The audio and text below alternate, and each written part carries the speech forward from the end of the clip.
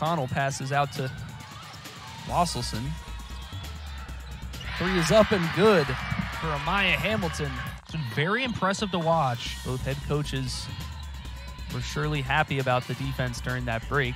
I'm sure Dan Burt of Duquesne very happy of how his team's played thus far. Liatu King puts one up off the glass and in. Going to stay down here. Subs coming on for Pitt. Strickland and Hutcherson. Yet another lead change in this game. Here's Kleska from three. Misses everything, but it's saved. Ball goes to Hutcherson. Malia Johnson going to put up a three. Got it. Yeah, that's one of those broken plays where you just got to find the open shot. Malia Johnson. Huge swing for the Panthers in that regard. Malcolm on the high elbow.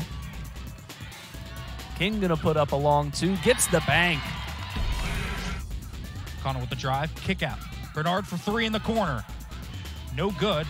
Another offensive board for Townsend. McConnell now for three. Got it. Johnson drives. Kick to King. Shot clock at 5. Hayford. Back to King. King with the mid-range jumper, and she nails it. Liatu King with 20 points. She has the double-double. Just a little off in her timing. But of course this shot goes in for Liatu King. What has not been falling for her today? And that is a steal by Aislinn Malcolm. Kleska to Destiny Strother. Got it! Strother getting her first action. And she's got a tray from deep. The Panthers are going to win the 40th annual city game here. Their second straight in the series as well.